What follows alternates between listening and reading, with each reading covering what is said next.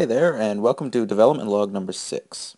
This week we are taking a look into the actual workflow of designing, coding, and building Broken Mirror 3. So with that we'll be talking with our main programmer, and then we'll talk a little bit about how we finalize the aspects of the game. Before I start coding, I start by thinking on a problem I'm going to solve, and from there I build a diagram based on that thinking. By doing that, I can have a general idea of how each function works before I even begin the coding phase. In the meanwhile, I think of ways to streamline the script so we can reduce the processor and memory footprint of the game as much as we can.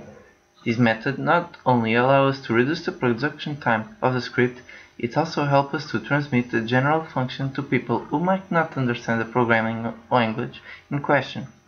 Also, by planting the code ahead, we can avoid many problems with the scripting, like spaghetti code, for example. After the thinking, I jump into monodevelop and proceed to put the ideas into practice. During that period, that can last from 15 minutes to several hours, I write the functions that are going to be used in several areas of the game. Lately, we've been focused on the player control of the ship, but we've also begun implementing some sort of AI for the NPC ships. And after the coding, we have testing and improving the visual effects of the game. For that, we have the Unity editor.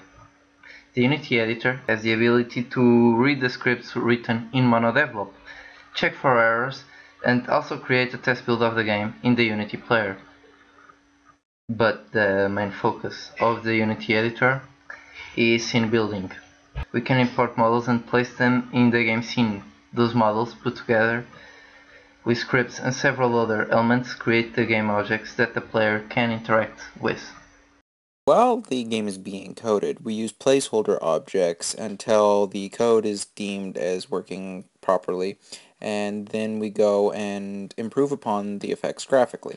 That's something you do afterwards. So for instance, something like once we had the ship model finalized, then we went through and did stuff like add lights to the nacelles and things that you can see here, different effects.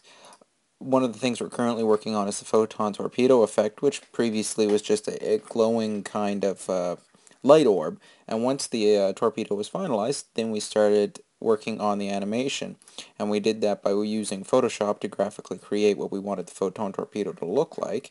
And then we brought that into Unity and replaced our old glowing object with our new photon torpedo. As we can see in the Unity player here, this is where we get to see our finalized effects. So for instance, the phasers, the shields, the lighting, the textures, everything. This is the result of all the coding and all the graphics work that's done. As we can see here, this is the torpedo effect. It's still rough, needs some work, but it's an improvement over that glowing orb we once had. Well, that's it for this week's development log. Hopefully you guys learned a little bit about our workflow in creating BM3. Remember to subscribe to our YouTube channel and tune in Fridays for our weekly development logs, and to like our Facebook page.